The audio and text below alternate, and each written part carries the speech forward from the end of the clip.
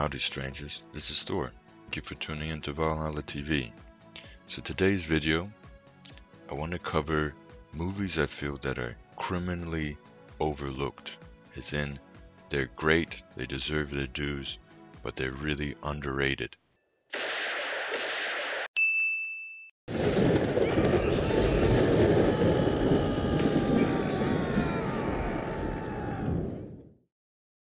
So to start things off, I want to focus on the movie Ravenous, released in 1999, starring Guy Pearce and Robert Carlyle. Now plot-wise, this is a bit of a weird blend of Western and horror, which is pretty delicious kind of mix. Anyway, the plot features Pearce's army man, after a devastating battle, is traumatized and sort of blacklisted within the military. He's sent to this isolated outskirts of California, where he has a thankless task of just sort of sitting around and freezing his ass off. He meets a whole bunch of sort of kooky characters, all played by great character actors in a pretty interesting ensemble. Private Reich, he's our soldier. I'd steer clear of him. And then Robert Carlyle's character shows up and things get really, really fucking strange and really interesting.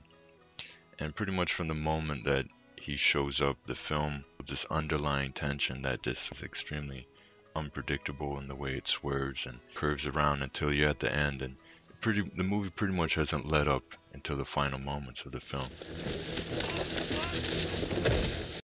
Now, I'm going to stop describing the plot from that point on, because it's kind of doing the movie. If you have not seen this movie, then it's worth knowing nothing about it. That's really one of the powers of it. It's just the twists and turns, how things sort of unravel. By the final scene, you would have absolutely zero idea they end where they end.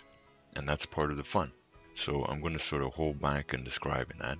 And I really want to focus on what makes this film so badass.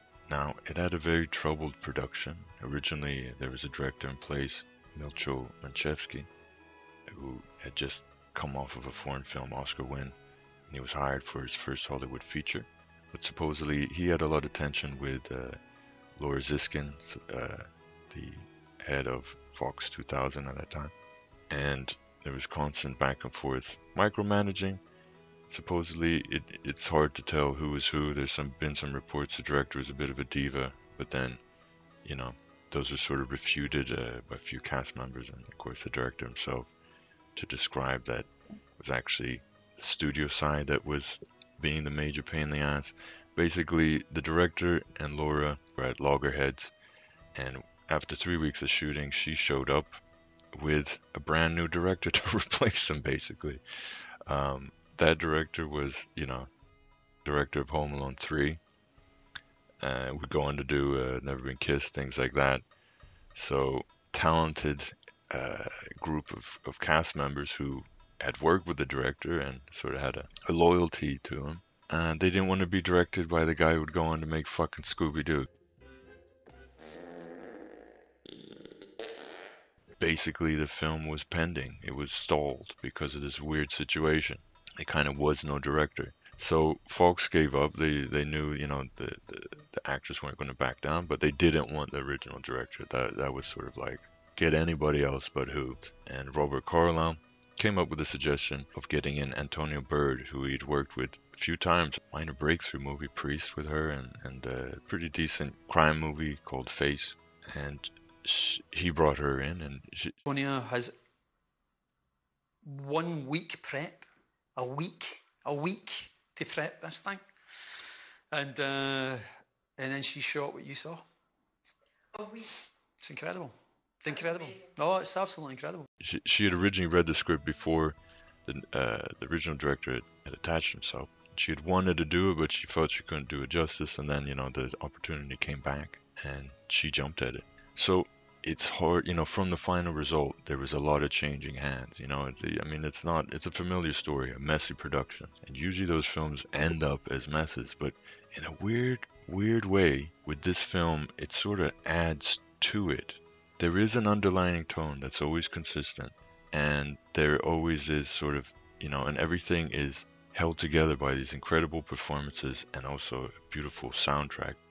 But style-wise, Antonio and the original director are not distinct enough, for me to be like, okay, that's her, that's him. And 3 weeks of production is enough to sort of establish a visual style and sort of all those sets were built with his supervision. So how much of it was Antonio, how much of it was him, how much of it was Fox, and it kind of shows in the movie. It has this really unpredictable way to it. Almost every act in the movie is like a whole different fucking movie, frankly.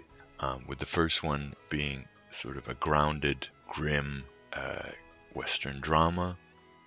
The second one really leans into tense horror territory, and then the third one is just all out, dark comedy, really exaggerated, almost leaning into like an Evil Dead, an Evil Dead sort of territory. Hey, I'll swallow your soul! I'll swallow your soul! I'll swallow your soul! Swallow this. Not that silly, but close. And that's really what I find fascinating about it. So it's like almost this incredible mess of production actually benefited the movie in a weird way. And that's not to say Antonia Burr doesn't do a fantastic job, because things like her work with her actors and keeping things grounded actually help a lot of the movie sort of stay glued together, not just flying off the rails. Guy Pearce is the lead, and this was a really interesting period for him. I always find it weird that at one point Guy Pearce was sort of on the same level as a Colin Farrell or Christian Bale. Handsome movie star looks, but was just like, was different in every single movie. He would just sort of disappear into a role, almost like a Gary Oldman or something, in a similar way that Christian Bale and Colin Farrell were doing at the time. Of course, they're big A-list guys. It's not that Guy Pearce isn't working. He is, and he's done some solid sort of ensemble stuff. He's also had some pretty frequent collaborations with strong directors like David Mitchell and John Hillcoat. But he's kind of lost that luster of being a leading man. He definitely is not on a Christian Bale level. At one point, it really, at least for me personally, it felt like that's where he was going. So this movie was made in that period where he was still getting cast as lead actors, and he's awesome. I mean, in some ways, he's really kind of saddled with the less flashy role. He's got to be sort of solemn and as the moral compass of the movie, but he goes far as well, and he basically plays every single spectrum of the human emotion. He's amazingly counteracted by Robert Carlyle, who also was really enjoying a period of being a really exciting leading man in those days, but also made his bucks by being this really showing up on a movie and just basically stealing the fucking show. I don't get it. I don't see him around in as many movies. I think he's doing TV. He's making the bucks, and he's amazing. It's kind of like these two actors are going head to head throughout this film in certain ways. It's not just like a versus. It's a bit of a strange relationship the two share. I don't want to give too much away, but I mean, also Carlyle, within each act of the movie, he's sort of like a whole different persona. It just shows how versatile. In the early stages, he plays this very sort of fragile, broken, tragic sort of figure. And second act, it's like that is flipped around to sort of feral predator. And then the third act, he's this very slick, polished, clever figure. Anyway, I don't want to give too much away. I kind of am, so I won't focus on that anymore. But just know they really have a dynamic between each other, and everything sort of the film throws at them, they're totally game and don't sort of stick their noses up at some of the more fun genre aspects of the movie. They actually really embrace it. But then when they need to deliver really chilling monologues, they're incredible as well. How long were you out there? 3 months. Without food? Tough. Help him. Good Lord. Good Lord. You should have seen me 3 months ago. And just to round out the rest of the ensemble, there's pretty much not a weak person within there. Jeffrey Jones as well. He's doing his little, always an interesting, fun, warm presence. Jeremy Davis is kind of doing his Jeremy Davis thing, just as David Arquette is, but it's actually a good use of them. They're pretty limited actors, but fun in these roles. It fits them quite well. And also, if they annoy you, they get taken out very grisly. So there's that.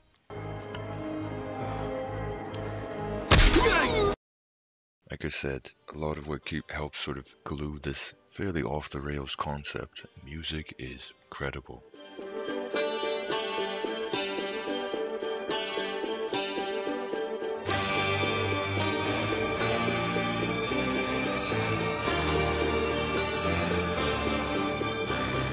There's certain pieces in that film, moments in that film, that stand with anything that she's done. Again, getting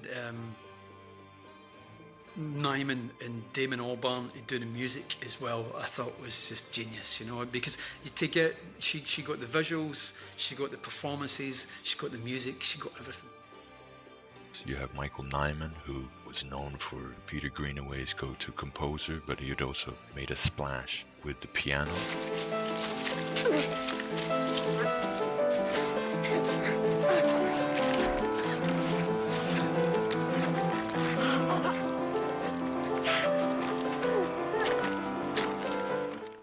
Got this sort of very baroque, a little bit off kilter, but a very classical sort of style of composing.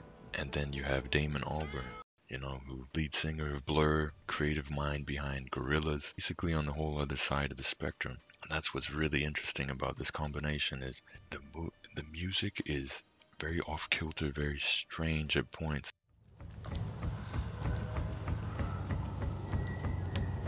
Right.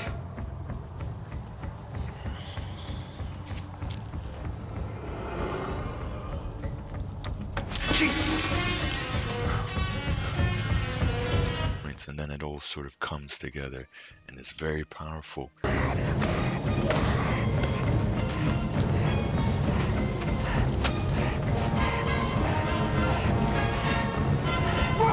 Really elevates the movie and a lot of its scenarios, a lot of scenes which you could imagine if they were just played straight.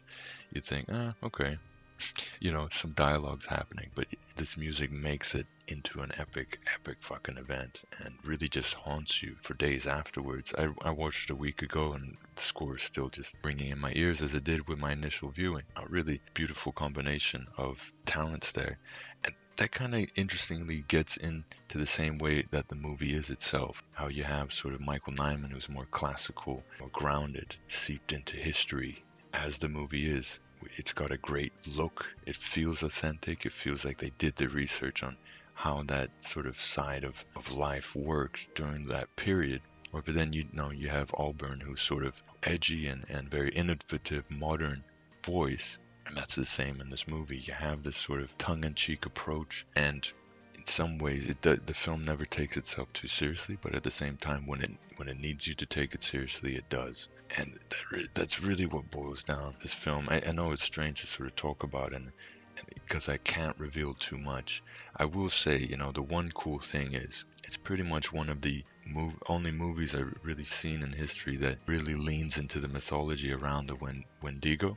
Wendigo. It's an old Indian myth from the north. Man eats the flesh of another. Which is this Native American myth. Of course, the director Larry Fessenden has utilized that a lot to quite good effect in movies like Wendigo or The Last Winter, or him writing the script on the PS4 video game Until Dawn, which some of you might be familiar with. However, I really enjoyed how it was done in Ravenous, how it sort of took this new mythology and played up with it. There's a little bit of vampirism or zombies and things like that, but it takes it in a very fresh and original direction. I remember watching and being like, oh, yeah, I haven't really seen that in a horror movie. I haven't really seen them play with those tropes or things like that. I thought that was pretty fascinating to have something that really felt original and fresh. It wasn't just sort of like a spin again on vampires or whatever. And it's incredibly well made. It's gorgeous. It's well acted. It's well directed. It's tense from start to finish. At the same time, it's not, you have your dramatic moments, but also it has a lot of fun just being a pulpy genre movie at the same time. It's able to have its cake and eat it.